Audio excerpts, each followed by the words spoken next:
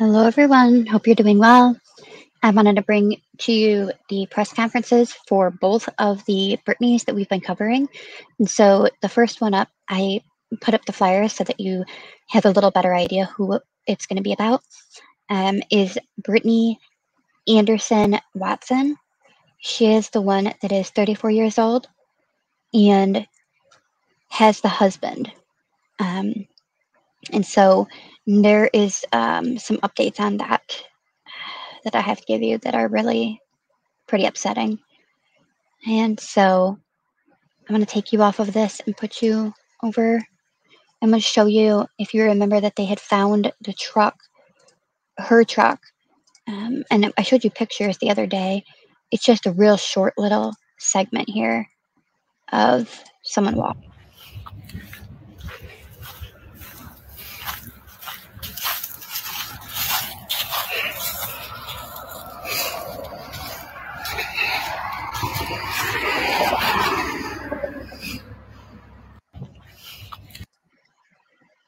So that's all that was just a real short one there. I don't know what the significance is exactly to the flat tire. I'm not sure what happened. I think it's going to take a bit to really put the pieces together on this one. All right, I'm going to show you this video, and then after this, I will put you on the press conference. Well, one woman who has been missing for more than a week is believed to be dead. This is according to the Haywood County Sheriff's Office. Now, Haywood County is about an hour outside of Memphis. Brittany Watson was last seen a little over a week ago on the 7th. The Sheriff's Office also believes her ex-husband, Kevin Watson, may also be dead. The sheriff said a note from Kevin and his cell phone were found in his truck. That note said, "I'm going to make it easy for you guys." I think he regretted what he did. He realized he got out of control. I mean, he confided in a friend with this information, and that friend has been working with our investigators, so that's how we know a lot of this stuff. Well, because Brittany is believed to be dead and Kevin has not yet been found, the sheriff said a first-degree murder warrant will be issued for Kevin. The sheriff's office asked anybody with any information about Brittany and Kevin Watson to call Haywood County Sheriff's Office. That number is 731-772-6158. So yeah, that's pretty big. That's awful. So at this point, they do consider that he likely did follow through with taking his life. So that just shoots getting any justice right out the window. Oh, it's terrible.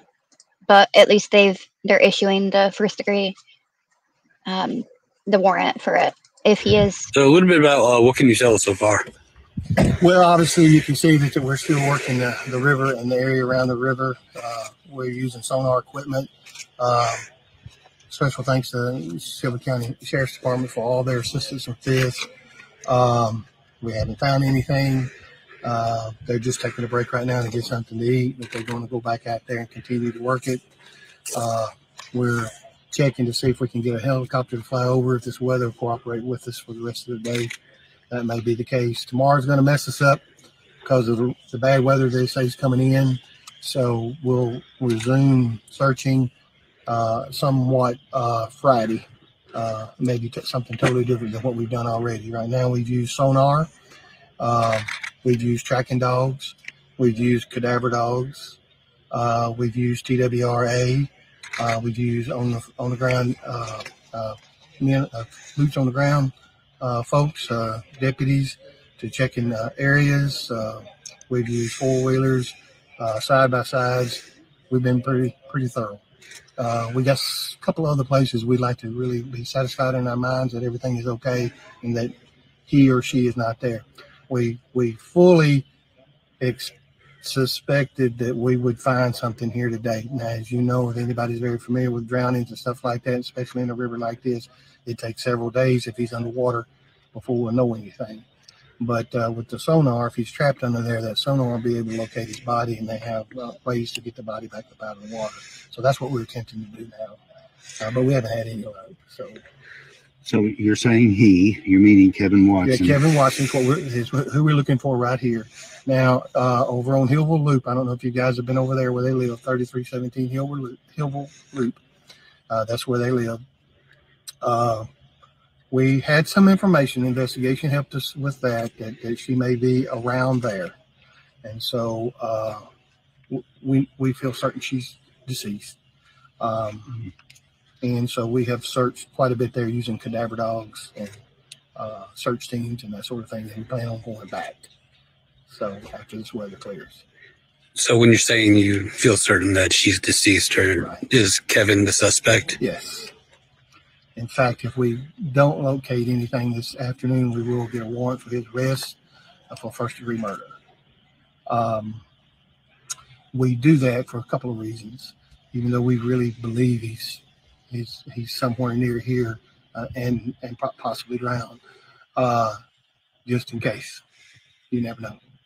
So we're going to cover both bases there. We're going to go ahead and issue the warrant, get him in the NCIC. And that also opens the door for me to reach out to other agencies such as federal government and state government, because they like to work if there's an active arrest warrant or something. So, and I understand all of that. So that's not a problem with that. And that's under the advice of our Attorney General here that we should go ahead and do that. So we're going to do that. So I have a lot of advisors, a lot of support groups, many good friends, good people, Haywood County. That's really given us a lot of information, a lot of help with this case. We haven't found them yet. In the nature, he's the ex-husband, is that correct? He is the ex-husband. They were married about 13 years ago, if I recall this correctly. Their marriage lasted for 9 years, and then they divorced. And then for the last 4 years, they've been trying to reconcile and get their marriage back together. But apparently they ran into a lot of domestic problems, and obviously it led to this. Have you been in the house where they? Yes, my investigators have been all through the house with the cadaver dogs, with crime scene investigators, deputies, etc. We've searched that area thoroughly. But it's a large area, a lot of land around there, a lot of land they had access to, equipment they have access to. So we're just gonna have to be thorough. We're going to give it our best. There's been some rumors about him being a taxidermist as well. He is. That's what he does on the side. He's also a great diesel mechanic, well respected by many people in Haywood County for his ability to fix diesel engines, and the farmers love him. So he's a very smart man, very talented man, and yes, he's a taxidermist. And there's a shop out behind the house where he did all of that work. That's been searched too, in case you want to know. Was there anything in that note that you can say indicated what might have led to something happening? Not in the note, no. In the note, he says, "I'm going to make it easy for you guys." That's one. I'm just trying. I can't tell you everything verbatim, but that's one of the things he said. "I'm going to make it easy for you guys." I think he regretted what he did. He realized he got out of control. I mean, he confided in a friend with this information, and that friend has been working with our investigators, so that's how we know a lot of this stuff. And just to clarify, what note are you talking about? There was a note that he left in the truck that was parked out here. He left a note. He left his cell phone, and he left his hat sitting in his truck. And before he did all of that, he was on the phone with his best friend. And is this friend the one that led y'all to this location? Yes, sir. Is there any other information that we're forgetting to ask, or anything you feel relevant? No, sir, not at this time. I think I pretty much told you everything I know. Thank you, Sheriff. Yes, ma'am. Good question. I was just going to ask, has the truck since been seized and taken in for Oh, further yes. investigation? Yes.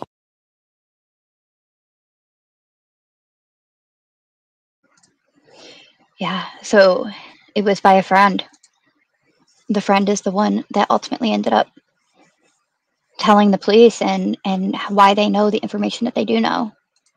And so it sounds like basically he hit his breaking point, and before he went and did the final deed, he contacted a friend and just broke all the news. He just told him everything. Confided, just confessed. Now, the only thing that I'm a little bit on is the fact that they're discussing a drowning with him. And the only way I could really see that being possible, and it's likely, right? It could happen, is if he had a gun and he were to have, at that point, it wouldn't technically probably be a drowning, um, but it would need him to, and like shoot himself and be standing in the water. And so ultimately, he would then fall in the water, and then the water would take him wherever it would take him. Because you naturally, our bodies don't allow us to drown. They will fight, they will resist, and our reaction is to live.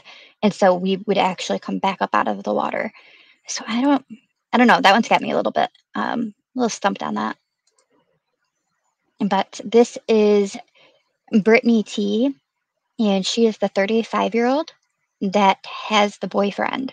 She had been seen last leaving their house. And so that is who this press conference is going to be about. And I will put you on to the press conference. And then after that, I'm going to play one video just because there was a few things said in it that was of interest. regards to the search, the ongoing search for Brittany T in Brookfield today. What we had is multiple state agencies and local partners coming together. We're getting more and more resources that are helping with the search today.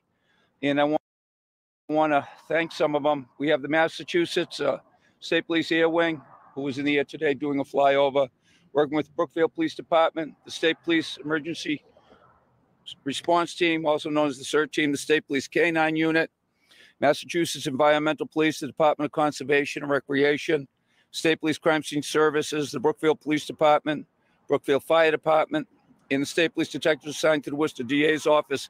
We've also had officer help from the Worcester Police Department, their cadet, and we're also State Police. We also have the cadet services that we're looking to get involved as well. As you can see, there's an awful lot of people involved in this, doing as much as they can to help us find some answers.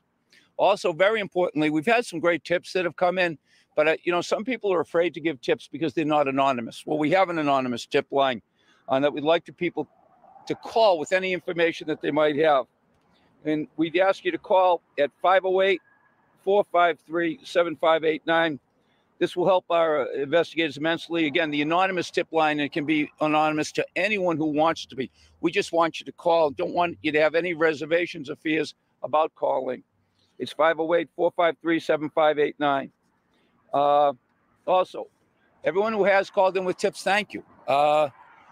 They've helped us insofar as pointing us what we believe in the right direction. These things always, they never have a timeline. They work themselves out slowly, but it does allow us to move more quickly when we can eliminate different things. And that's what the tips have been doing for us. Again, if you got video in your house, don't say, well, it couldn't have been her. She might not have been out here. Check your video. I know people get home from a day of work. It's something that they're not looking exactly to do, but it can help us. It can help the family. It can help the searchers. It can help everyone involved here. Also, check your campus, check your buildings, check your garages, check your sheds. Anything that is a spot where a person may look to get out of the elements, just take a look.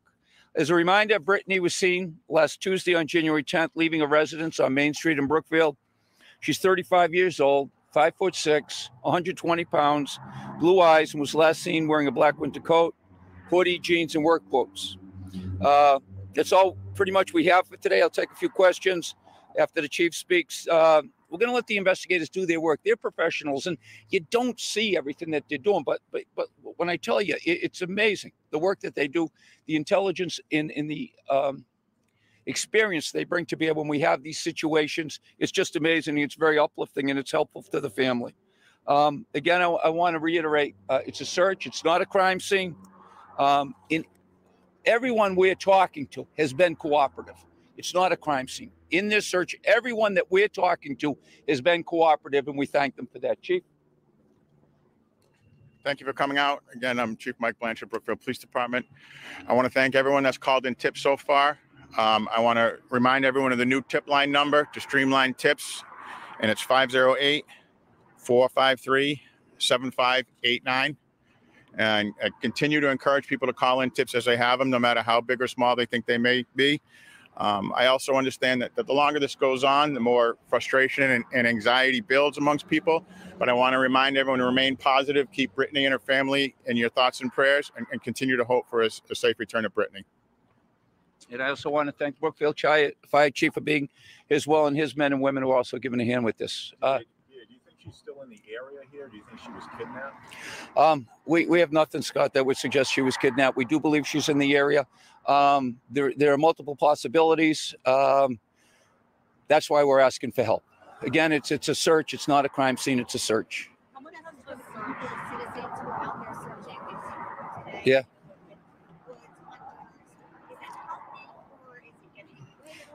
It's not getting in the way. Anything that they could do, if they see something suspicious, everyone's got a cell phone. Pick up your phone, call the Brookfield Police Department, call the State Police tip line.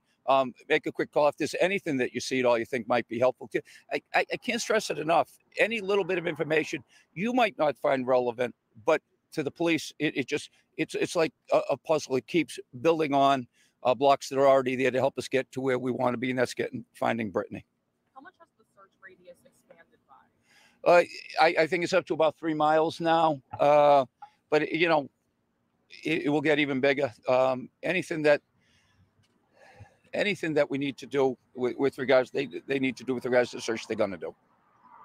What's the status of subpoenaing her cell phone right now? We're looking at her cell phone right now. We have her cell phone. We have her laptop. Those are the things we're looking at.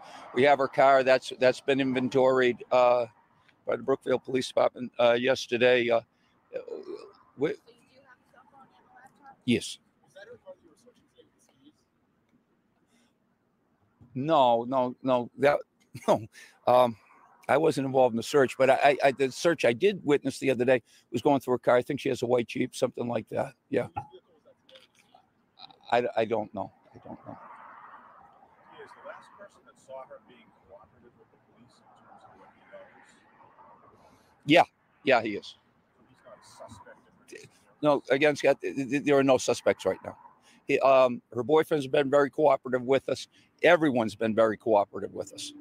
And that is encouraging. We've been through a lot of these investigations. When you got everyone cooperating, is it a good sign? Yes. In terms of whether or not it's a search or a crime scene. All right. Thank you, everybody. Listening to the Worcester County DA Joe Early give an update on what investigators have been doing in Brookfield today. Right now, let's just listen to we a do little bit not more. have her cell phone. We have her laptop. We do not have her cell phone. And we're looking at the records on that. Okay?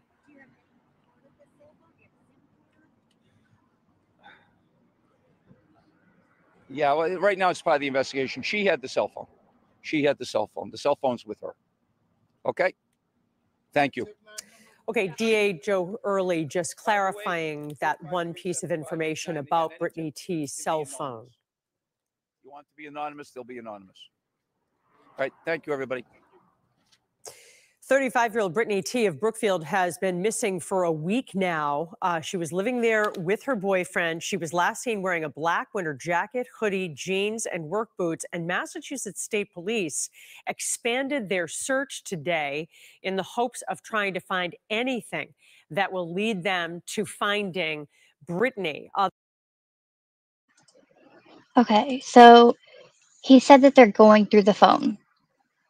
Right, correction on that is that they're looking to get the records to the phone and go through those, but they don't actually have the phone. But he also then was like, well, she has the phone. Okay, but you also last told us that she had the laptop or tablet or something like that. So I don't know. I kind of question if he was giving all of the right factual information during that press conference. And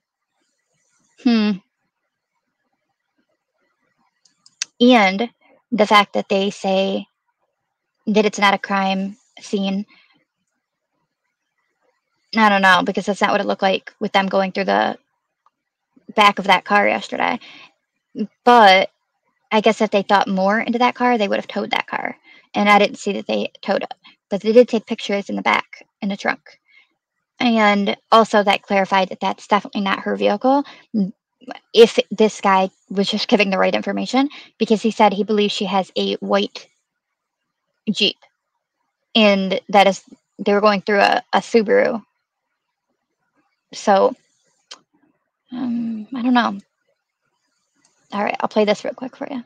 Investigators have now widened their search for a missing woman in Brookfield. Right now, you're getting a live look from Sky Eye as they are searching another mile radius near routes 9 and 148.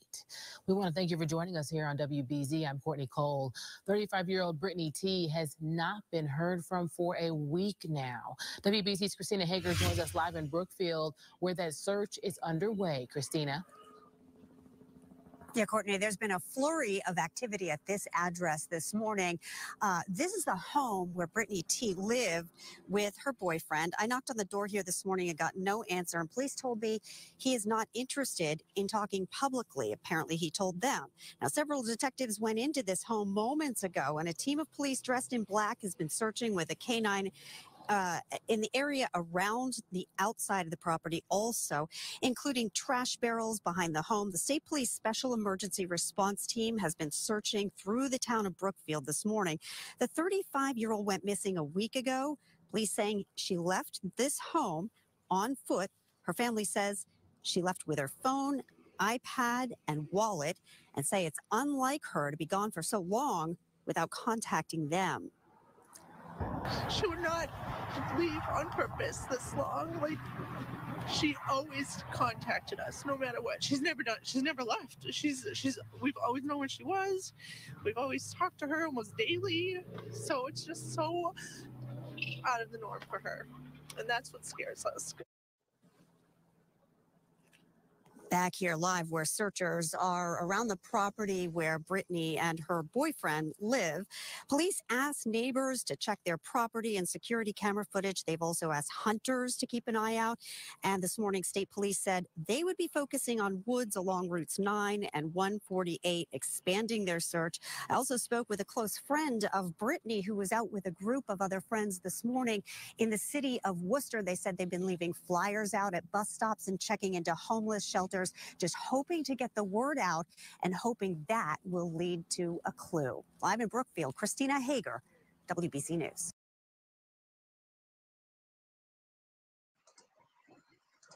So in that, I thought it was interesting that he said that he did not want to speak publicly. And that's completely in his right to not. And as long as he's being cooperative with the police, which they say he is, that's all that really matters. As much as we would like to hear from him, he's not obligated to have to do that. Yeah, I mean, I don't know. It doesn't add up. Something doesn't seem right here at all. I'm sure that we all have that same kind of feeling.